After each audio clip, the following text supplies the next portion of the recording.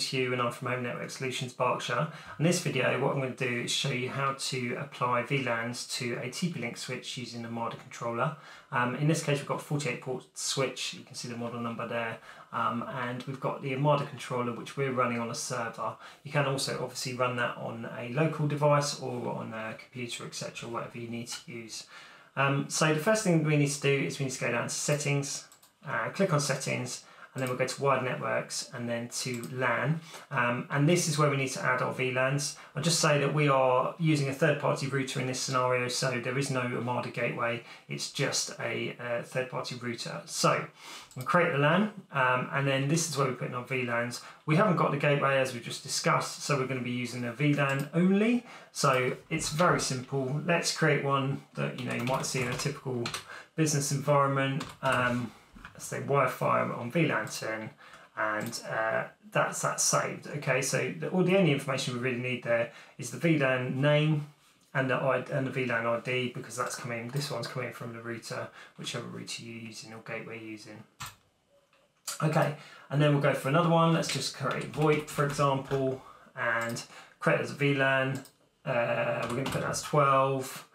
We'll put on IGMP snooping there. That's completely up to you whether you want to put that on.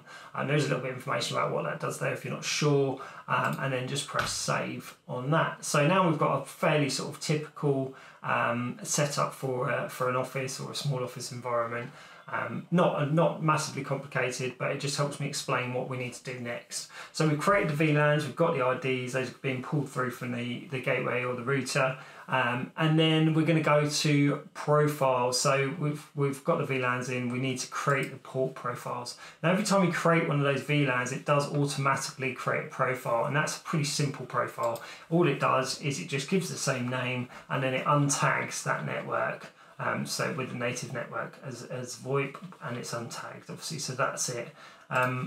If you want to do something a little bit more complicated, say for example we want our user to be able to plug in their computer and just use it straight away with a computer, but they also have the ability on any port or any of these ports to be able to plug in a VoIP phone, and that VoIP phone will tag that traffic, so they can use either of these. So what we need to do is create a profile for that. So if we just call this an edge port, and we're going to say, right, I want that native network to be LAN, so we'll leave that as that, and that's going to be the untagged network, and then we're going to tag the VoIP in that network, and then also we can tell it that the VoIP is the voice network.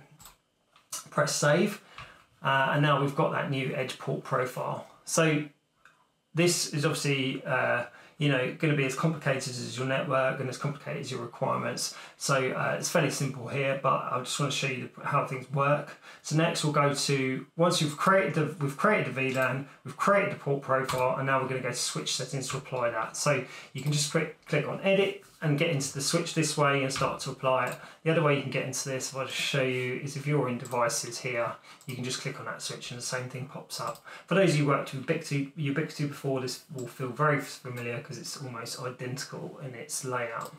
So next you just select a port. So for example, we've selected port 2 here.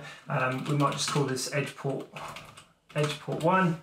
And we're going to say, right, this has got the profile of edge port, and that's it. You just apply that port, you apply that to the port, and then that port is ready to go. If you get to, say we go to port 3 and I don't know what the requirement could be, but let's say we've got storage or network storage, let's say network storage, and we realise we haven't created a profile or we haven't created the VLAN for it, we can just click on manage profiles and it takes us back to this page, so you can quickly select between them and create the VLAN that you need to, or the profile you need to.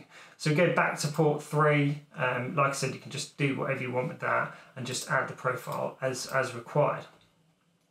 So once you've done that, you've obviously on this 48 port switch, which is actually 52 because it's got SFPs as well.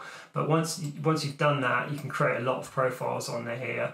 And actually you might see that I've created some lag profiles here. We've got a video on that. I'll just put the card up in the corner there. but there's lots of profiles that you can, obviously lots of switches you can apply that to. So once you've done all that, you need to go to config, and then you need to go down to VLAN interface, and you just need to make sure that those VLANs are enabled on the switch. So you just tick them across and then press apply.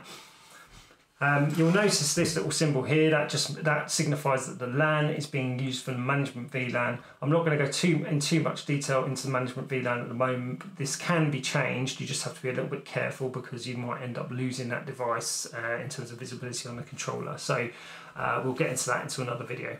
But basically that's it. That's how you add profiles to a TP-Link switch from using Omada. If you've got any questions, please do put them in the comments, and please subscribe to the channel, and thank you very much for watching. See you later. Bye.